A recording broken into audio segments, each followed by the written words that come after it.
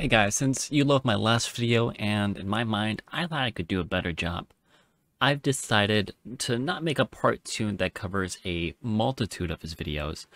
I've decided to instead make a video that hones in on only one of his videos. And that is the debunking out of Africa theory in under 15 minutes. And to be upfront with you, unlike a lot of his other videos, this contains, in my eyes, no plagiarism. However, as I've noticed, whenever he starts to deviate from the source material, he usually gets a lot of information wrong. So looking at his aptly titled video, we can actually cut this down to under 10 minutes.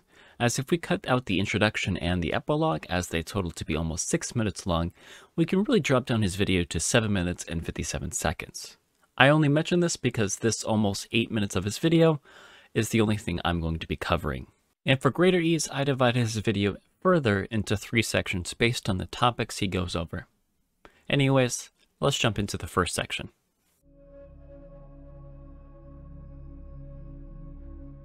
This is the largest section of the video, with it starting at 239 to 603. A good chunk of the video is about Robert here discussing Artie, Lucy, and Owen Lovejoy's thoughts. Around the 3-minute mark is when Robert here starts getting a massive amount of information wrong, though. He is most well known for his work on reconstructing Lucy, an alleged human ancestor with an opposable big toe on its feet, meaning they resembled thumbs for grasping branches and climbing trees. Now, it wouldn't be unusual for a viewer to assume that these are Lucy's feet because Robert is talking about Lucy's feet. Those are not Lucy's. Those are Artie's. Artie's feet had a more hand shape to them, but for Lucy, Lucy's feet were very modern in comparison. Robert also brings up that Lucy had a big toe that was imposable. This isn't true either. While they had originally described the Australopithecus's foot to have a deviated toe based on the fossil Littlefoot, to note though, this deviation was not to the extent of Artie's. And later on, there were additional fossil findings that ultimately removed this deviation altogether. So no, Lucy does not have a foot that looked like Artie's, or that of a hand, or that it had an opposable toe. Robert's statements right after are probably one of the most troubling statements to be made. While Lovejoy claimed that Lucy, which was dated to 3.4 million years ago, was at least partially bipedal, he proposes that Artie, another alleged human ancestor dated to between 4 and 5 million years ago, spent more of its time allegedly walking than Lucy, despite being over 1 million years older. Why is this the most troubling? That's because these statements by Owen Lovejoy don't exist. So for a lot of Robert's incorrect information, I usually can attribute them to being either ignorance or cognitive bias. But for this, he is completely making it up. How do I know he's making it up? Well, as said before, you can't find this statement made by Owen.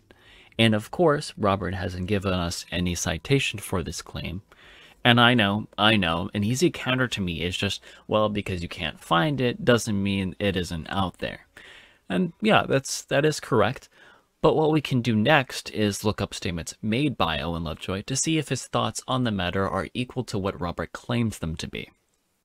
A good place to look would probably be Science Volume 326 on page 71, titled The Pelvis and Femur of Ardipithecus ramidus, The Emergence of Upright Walking by Owen Lovejoy. On page 71, 3 paragraphs give indication on what Owen believes in. Although the foot anatomy of Artie shows that it was still climbing trees, on the ground it walked upright. Its pelvis is a mosaic that, although far from being chimpanzee-like, is still much more primitive than that of Lucy. Changes made in the upper pelvis rendered Artie an effective upright walker. It could also run, but probably with less speed and efficiency than humans. Running would have also exposed it to injury because it lacked advanced mechanisms such as those that would allow it to decelerate its limbs or modulate collision forces at its heel. Australopithecus, which had given up its grasping foot and abandoned active climbing, had evolved a lower pelvis that allowed it to run and walk for considerable distances. In the second, from Ardipithecus to Australopithecus, modifications produced a pelvis and lower limb that facilitated more effective upright walking and running, but were no longer useful for climbing.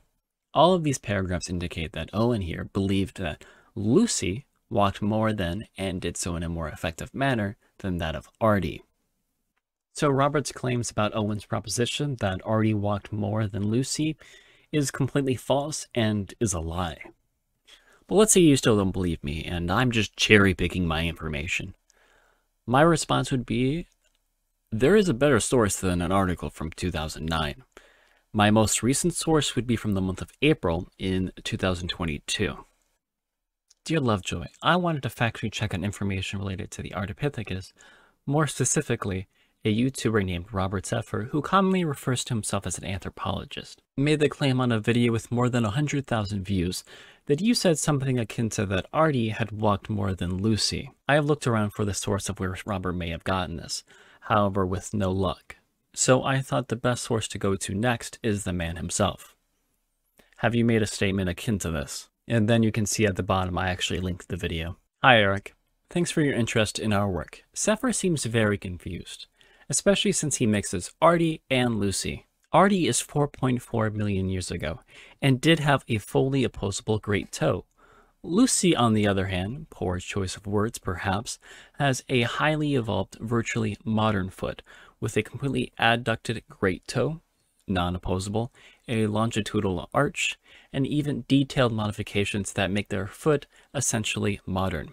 No, I never at any point said that Artie walked more than Lucy. In fact, it would be the other way around. Lucy had completely lost the grasping foot that Artie had, so climbing with a very rigid propulsive lever as a foot instead of a foot that was moderately hand-like would have been difficult. My comments about who evolved from whom are taken out of context, in the sense that, as you know, neither an ape nor a human could evolve from the other. Both are descendants from a common ancestor, at least 5 million years of age. My statement simply points out that anatomically, much of human anatomy has remained more primitive and less evolved than that of apes, especially the foot. Only modern apes have a hand-like foot. All other primates have ambidextrous great toes, but are nevertheless not as hand-like as the foot of a chimpanzee and gorilla, but especially the former. Robert is lying, as it's made clear by the man himself, Owen Lovejoy, that he's never made that statement, that Artie walked more than Lucy, because he clearly believes in the opposite. While Robert does lie about what the anthropologist Owen Lovejoy said, he also gives us his own take on Lucy and Artie, arguing that he believes that both were tree dwellers and did not walk upright. My own analysis is that neither Lucy or Artie, which were a little over 3 feet tall, walked upright at all, and were both primarily tree dwellers, not only because their feet resembled hands like other apes, but because their furry ape-like bodies did not sweat, the way all bipedal hominins do, as sweating is a trait that is associated with running and hunting, which neither of these specimens did. So as we know before, firstly, Lucy did not have a hand-like foot, and to determine whether someone walks upright based on if they had fur, as to determine later whether they sweated or not, is the dumbest thing I've heard of. It really shows that Robert has no idea what he's talking about. First of all, almost all animals sweat. Second of all, why latch onto fur? That doesn't indicate whether something is tree dwelling or if it walks upright at all. Right after his monkeys don't sweat take, Robert transitions and concludes this section by bringing up how science got it wrong with the Nebraska man and the Piltdown man. The artistic reconstructions in museums are deceptive, showing erect, upright models with human-like feet, which is a fraud. And while they're not completely fake specimen like the Piltdown man, which was a baboon's jaw glued onto a human skull and touted as the missing link by the British Museum for almost 50 years, or the Nebraska man, which was another imaginary creation based on what turned out to be a pig's tooth. And again, all of these statements are once again examples that Robert really has no understanding of anthropology. It would be more accurate to say that his type of work is easily more reminiscent of the Piltdown Man and the Nebraska Man than to that of modern science. Anyways, let's move on to the next section.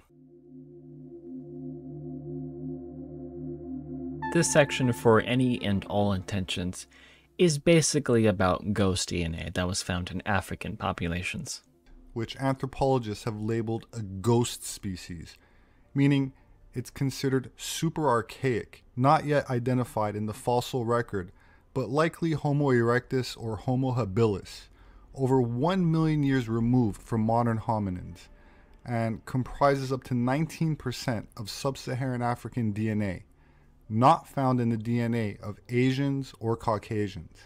Now, I know that I have covered this information in my latest video about Robert, but it shouldn't hurt to go over it again and throw in some new information with it. The initial bit super archaic stood out to me, as unlike the last time we covered Robert, he never used the term super before, and instead just said archaic.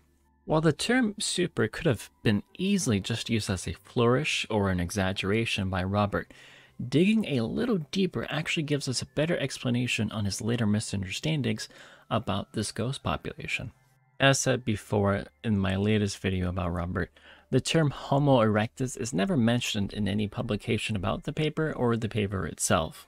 What probably has happened is that Robert confused the publications about the paper on Neanderthal and Denisovan ancestors interbred with a distantly related hominid and the publications on the paper Ghost Archaic Integrations in African Populations, as there are multiple publications that make the claim that a ghost population that may be the Homo erectus had mated with Neanderthal and Denisovan ancestors. And for the latter, no article or paper makes the claim that Ghost Archaic Integration in African populations was to be from Homo erectus. So what probably happened is that Robert read ghost population and assumed they were talking about the same ghost population. This is even made more likely as both papers came out in the same month and in the same year. Finally, on to the bit that this DNA is only found in Africans, and once again, this information is completely made up, and there is no citation or source to show it otherwise. In fact, there is evidence to show the contrary. As they conclude in their supplementary material from the paper, these results suggest that a component of the archaic ancestry that we detect in African populations is shared with non-African populations. So yes, that archaic DNA, that ghost population, it does exist within non-African populations. Robert says all of this to make this conclusion. In other words, it's not possible for sub-Saharan Africans that contain this archaic DNA that is absent in Cro-Magnon to have left Africa 35,000 years ago and magically mutated into what became modern-day Europeans or Caucasians or Asians. Firstly, that isn't when the first early humans left. It's more so placed to be at 60,000 years ago instead of 35,000 years ago. Secondly, as is made clear by the entirety of this video and that conclusion just there, that Robert here doesn't even believe in evolution, as he suggests that this transition is to be that of magic. Speaking of magic,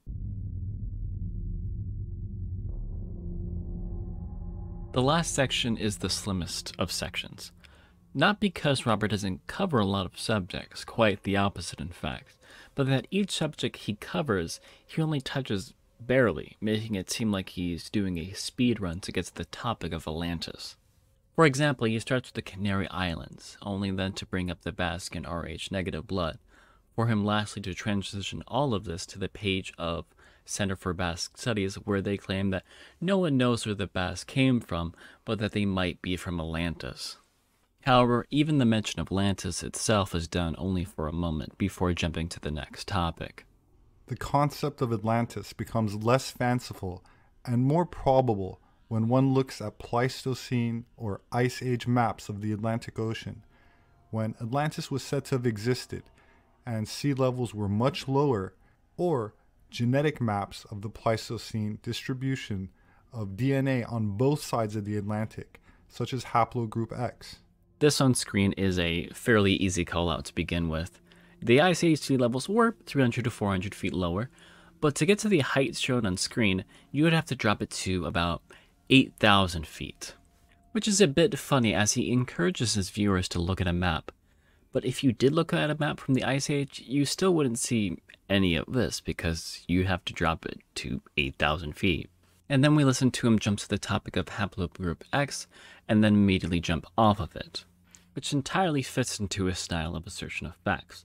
Rather than coming up with a concrete set of information that fits together easily, we have a multitude of different concepts that only connect to each other by singular, thin threads. For example, under Robert's logic, Rh negative blood is connected to Atlantis, and Atlantis is connected to haplogroup X. However, Robert doesn't ever present a connection between Rh negative blood and haplogroup X. That's because there isn't any. Some Native American populations do contain haplogroup X, but Native American populations themselves are known famously to have the lowest amount of Rh negative blood than any other continent. Or the fact that while it is true that Basques do have high amounts of Rh negative blood, the map Robert funnily enough shows haplogroup X to be the highest in Southern Eastern Europeans, and not the Basques. So Robert's evidence doesn't really support itself, as we see there really isn't a connection between haplogroup X and Rh negative blood. The one thing I don't get is why Atlantis? I understand that Atlantis has a cool topic, but I don't get picking Atlantis for being the origin of mankind. The city of Atlantis was a ticking time bomb. As soon as they ran out of divine blood, their society collapsed. On the other hand, there is another society who was also destroyed by a great disaster from the same story of Atlantis. Here's some passages from Critias, which was naturally adapted for wisdom and virtue. And there they implanted brave children of the soil and put into their minds the order of government. They were renowned all over Europe and Asia for their beauty of their persons and for their many virtues of their souls. And of all men who lived in those days, they were the most illustrious. So you have a society that was also raised by the gods, except they were raised to be wise and focused on government, and that they were virtuous as they were respected. And they lacked that important caveat and necessity for divine blood. So what is this magical city that existed during the times of Atlantis? Well, it's the great mythical city of Athens. This may sound strange, because how can Athens be this mythical city? I thought they were destroyed. It's true, ancient Athens was destroyed by a great flood, and all of those who survived dwelt on tall mountains that later rebuilt the city of Athens. This is used as an explanation of why no one from Athens, or Greece for that matter, remember the War of Atlantis, as anyone who dwelt in the cities were destroyed by a great flood. This is all to say that you could, based on Robert's style of evidence, just as easily come to the conclusion that all of humanity came from ancient Athens, or any other made-up society. As said before, this section is incredibly thin, as if when asked to show evidence for what Robert really believes in, we end up finding out that Robert really doesn't have any strong evidence, which really isn't as surprising as, like the rest of his video, Robert has a tenuous grasp on any of the subjects he talks about, and it's questionable on why he refers to himself as an anthropologist. I think that wraps up everything for Robert's video. Luckily enough, I have more time to work on stuff like this, so expect more videos soon. And like always, peeps, thanks for watching.